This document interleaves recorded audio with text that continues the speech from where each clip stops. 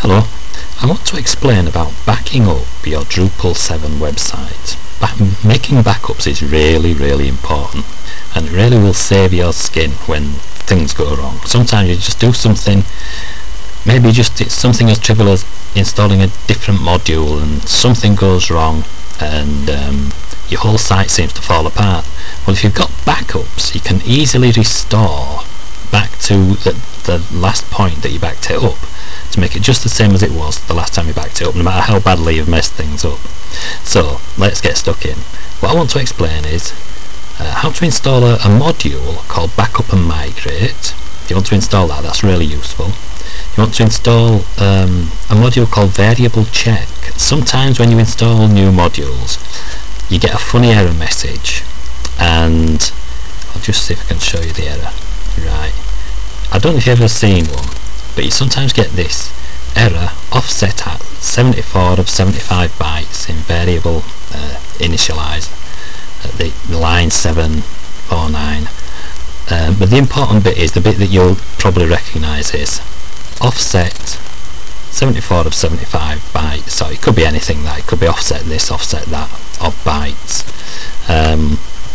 and then this line 749, and to fix that problem can be quite frustrating, but there's an easy way to do it. So that's why we're going to install it. Well, I've already installed it, but that's why you really would make good use of this variable check module. It's a useful module to have.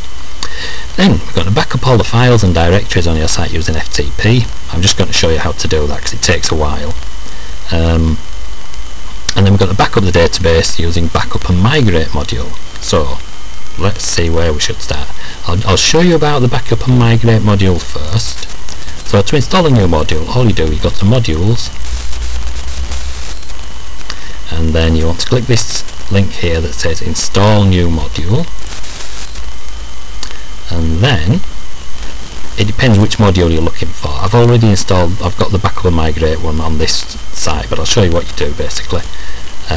Just right click this and open in a new tab where it says you can find modules and themes on the Drupal.org website.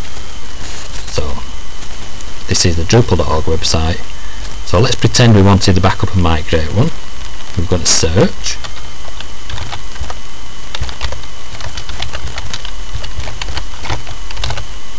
and we'll refine our search just to modules, just to make sure we get exactly what we're looking for.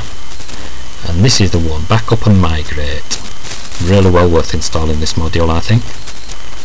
You don't have to do it, there's many other ways to do this, but this is a convenient and easy way. Some web hosts offer a simple one-click backup and restore system, and if you've got one of those, that's great, but not all web hosts offer one of those, and so this is a good way to do it if your web host doesn't offer an easier alternative. Right, once you've found the module page that you're looking for, we want Backup and Migrate, scroll down until you find the actual modules you can download. Now we're not going to download them, we're going to install them directly from the internet.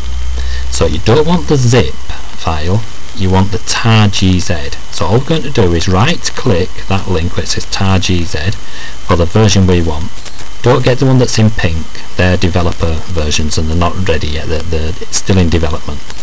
So you want one that's got a green background, look for tar.gz, or version 7, we're using version 7 of Drupal.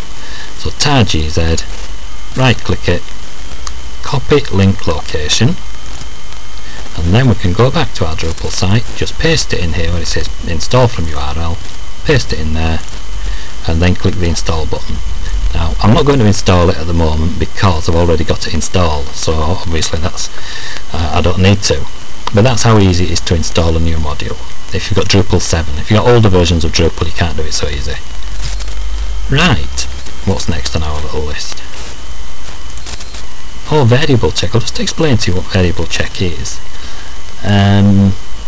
Basically, you do get these error messages occasionally, and what happens sometimes when you update the database or whatever, it gets a bit confused and you've got all bits and bats of information lying around, and so you'll see an error message, something like this: error at offset 74 of 75 bytes in variable initialize, and it's line 749, and you're thinking, oh no, how am I going to find that, how am I going to fix it?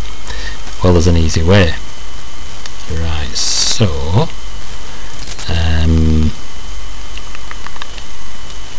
where did we get to? Oh, there we go, variable check, we're going to install that. Right, it's just a module. You just do the same as you did with the other module.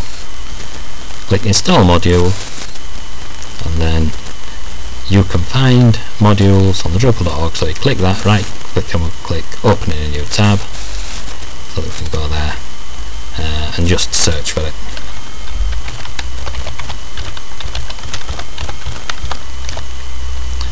And then we'll click refine our search for modules. That's what we want, variable check. So we can do the same as we did before. Right click the tar.gz download link, copy the link location. We're not going to open this, we're going to copy the link location, which is just like the URL or the address of where it is. So copy link location, then all we have to do is just paste it in there and click the install button, and Drupal will install it for us. Right, now I've actually got both of those installed, so I'll just show you about this variable check. All you do, you will only see any results if you've got one of these error messages, and this is only to fix the that particular type of error message. But if you do have that error message I mentioned, this error offset, this just the example is 74 of 75 bytes at line 749, but if you get an error message like that, then this module can help you fix it, and it will be listed there. If you did have that type of module, if you had that type of an error message that this module can fix, it will be listed there. And then all you do is click delete, and it deletes it's a variable that's sort of got left behind, and it saves you a lot of messing about. So let's get back to backing up our site. So all we need to do now, where are we going? Right, we'll do backup and migrate to start with. If you click configuration, and then there's a link here that says backup and migrate. Now once you've installed the backup and migrate module, all you do, you click that link and there's a button that says backup now. So what we'll do, just to show you that it works, I'll look in my downloads, get rid of any, just get rid of that, so we can see what's going off. Right, so what we've done, we'll go from start to finish. Go to configuration, we want to make a backup of the database, so we click in configuration and we click backup and migrate, backup now, save it to your computer. There we go, it's just telling us that it's downloaded it. Right, so we've downloaded the backup. Now, will it work? Let's find out. So we'll delete the content. This is a little website I made just to show you how it works. Now we've got 3 pages. I'll show you the 3 pages and then you'll know we've actually got some to delete. These are 3 pages that I made. Click on any of the pages, then the page will open up. So what we're going to do, we're going to delete those pages and then reinstall them from the backups. So if we delete the content, so we're deleting all the content, only 3 pages of content, so we delete that. Yes, we want to delete it. Right, now let's see, it's gone, the content's gone, there's none there. So we want to reinstall it from the backups that we made. So all we do, we go back to configuration, back to the backup and migrate module. Now we want to restore our system from the backup that we've already made, so click the restore button. We've got to search on our computer to find the file that we want to restore from, and that's in our backup folder. which is it's in the downloads folder. So this is the MySQL at the end there. This is the one we downloaded. So just click that, open it, and then restore now. And it restores it for us. Just take it a few seconds. Usually you'll keep it in your backups down when it says where do you want to download the backup that you make. Usually it'll go into your backups folder, or whatever you can choose where to put it. But obviously if you the downloads folder's a logical place, then when you're looking again you'll know where to look for it. So there we go. Default database restored. Let's see if it worked. No pages. Oh, the pages have come back. Let's see if it's worked. There we go. Restored from the backups. Right, now there's actually more to it than that. That's the database. That's how you back up the database. But we also need to back up our files and folders. So if you log on with an FTP client to your web space, all you need to log on like that to your web space, select everything.